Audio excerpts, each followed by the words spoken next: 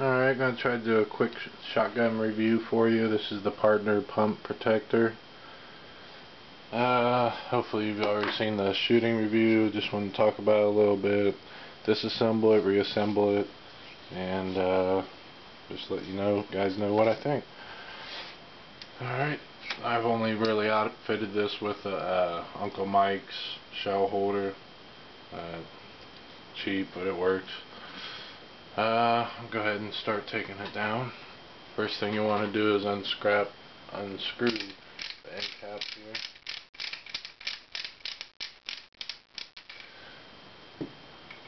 We have already made sure that this is unloaded weapon.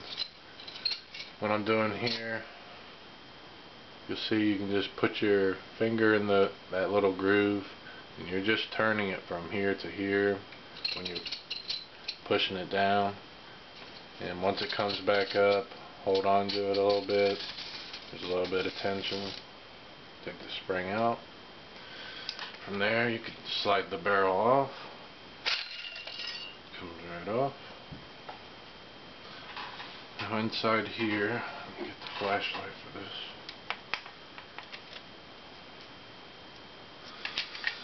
Inside here, hopefully this isn't too close to the camera. There are two bars, hopefully you can see that. One on the right side, and then pretty much identical one on the left side. So what you want to do to get the bolt in the forearm to come out, I believe, let's mess with it. It's either the right side or left side. Whichever one's kind of obvious needs to be pushed in.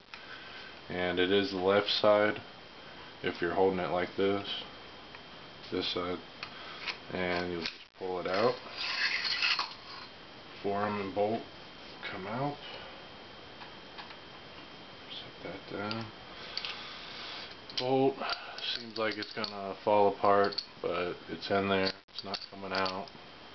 So, and then this piece just matches up and sits right on top there. There's no way to get this wrong. It's not going to go back that way. So putting it back together. This just sits right on there. It's not a big deal where it's at this point. And also, forgot to take the trigger group out. To take the trigger group out, it's I'm not going to do it, but use something like an Allen wrench to push these two pins out. The back one comes out really easy. This one's a little tougher, but comes right out. This literally just comes right out, perfectly out. You don't have to wiggle it. And putting it back in, same thing. Put it back in, goes straight in. Put your two pins back in.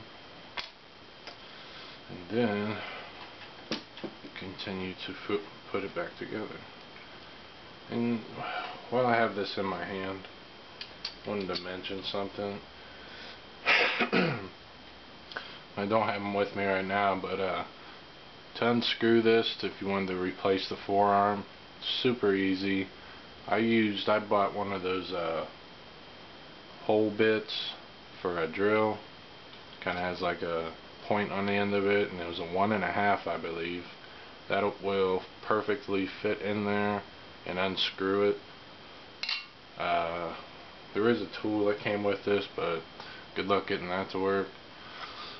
And I believe they do sell a tool, but something cheap, if you might already have it, is a 1-inch drill bit. It's the ones that cut holes, have a point at the top, but it fits in there perfect.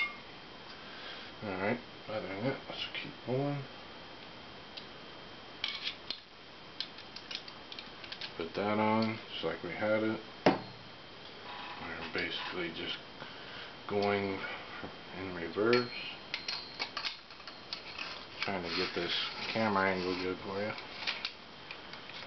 Alright, once you get it to about there, stop. It's not going to go anymore. Now those two bars I was talking about, when it's going back in, I believe first you have to, nope, you have to get it past the right side just a little bit, and then push on the left side. More or less what you're really doing is pushing both bars at the same time, but you just gotta keep, you know, I just kept going from the right to the left, to the right, to the left, and then kind of edging it in. It's the easiest way I've found. There might be an easier way, but that's the way I do it. Go ahead and put the barrel back on.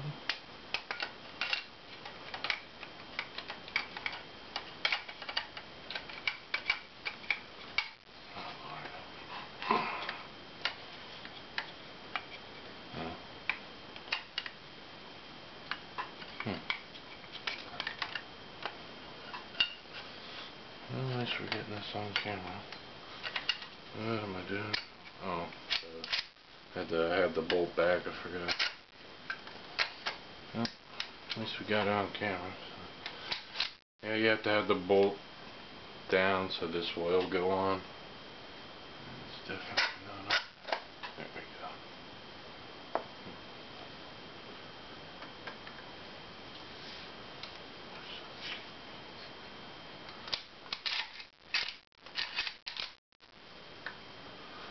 For some reason this isn't going back together.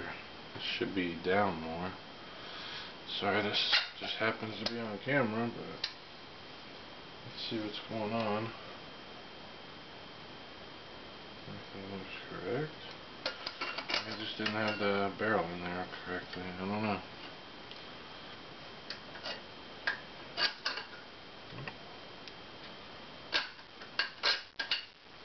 Alright, there you go. Looks like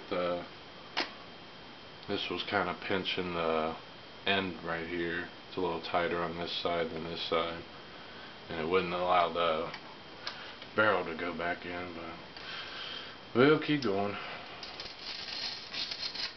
And same thing, you'll find the notch in there. It goes down, and you're just going to turn it either way until it comes back up and it stays up, just like that.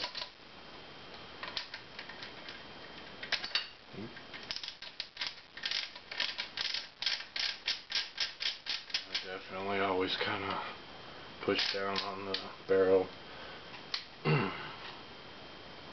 while I'm tightening it, just to get the most possible tightest fit right here. But there it is. This also won't do nothing with nothing in it. Completely locks up. You have to push that button. No. That's about it. We've had 25 rounds through it. Nice little shotgun. $200 special, but feels a lot beefier than a Mossberg, or not a Mossberg, but a Maverick 88, which is also a $200 shotgun. But this is definitely thicker steel, and it's not too bad. Alright, hope you enjoyed the video, and we'll see you guys next time.